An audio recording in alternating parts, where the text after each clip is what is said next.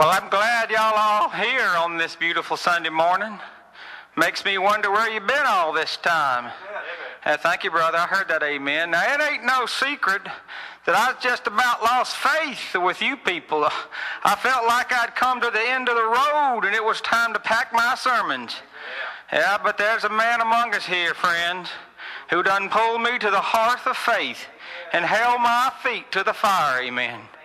He's a pillar of this community and the foundation of this congregation. Yeah, Deacon Joe!